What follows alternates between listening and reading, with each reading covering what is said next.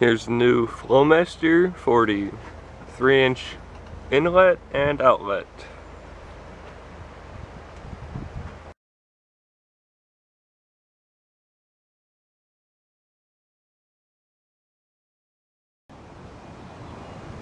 So here's my 1994 GMC Safari.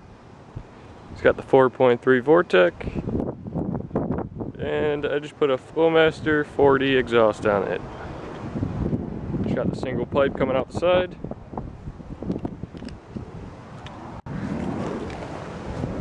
This thing has a 3-inch pipe going into the Flowmaster. Coming out is a 2.5. Tried to use a few adapters and welded that all up. Just got that going out there.